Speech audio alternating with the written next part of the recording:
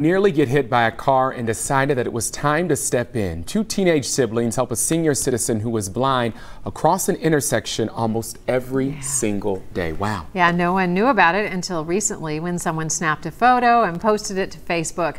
Angela Ingram talked to the Aiken students about their acts of kindness. If a picture says 1,000 words, then this one of a teen holding a stranger's hand says 1,000 about the boy's heart. I said, "Hey, ma'am, you need some help?" And she said, "Sure," and gave me her hand. Then I gave my hand. We walked. Almost overnight, Dontarius Caldwell became internet famous when someone recently snapped a picture of him doing a good deed and posted it on social media. But the acts of kindness started roughly 2 months ago when the 15-year-old and his sister were waiting to catch the bus home. She was about to walk across the street that was going that way when the car's going this way. The old man saved her by pulling her back. After that, the kids decided to take turns helping the woman. She was trying to press the walk across, the button to walk across.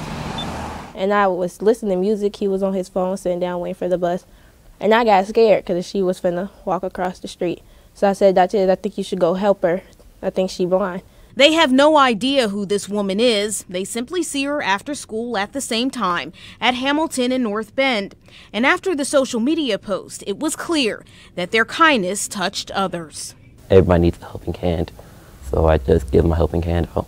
The post was shared on social media thousands of times, and the teen's younger sister shared the news. She said, "Dontarius on Facebook when she helped the woman across the street." So I ran to my mom and looked at the picture. And it was like shared everywhere. The school gave Dontarius several Aiken hoodies and his favorite candy, which he shared with his sister. Today, the woman did not show up. Maybe it was the rain, but her teenage Good Samaritans were waiting, just in case she did. In College Hill, Angela Ingram, Local 12 News. Glad they're in our community. And people have reached out to the family on social media. They've been asking if there's anything they can send to the teens as a gift for their kindness.